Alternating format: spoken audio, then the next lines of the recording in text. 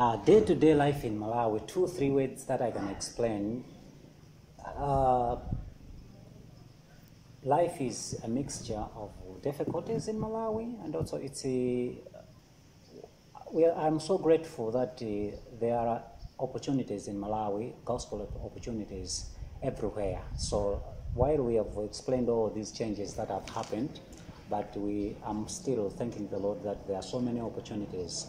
If I go to the market and preach the gospel, I take tracts, everybody will receive them and will finish them. If I call a group of people, I'll preach the gospel to them. So life today, difficulties aside, but life is still good because the country is still open to the gospel.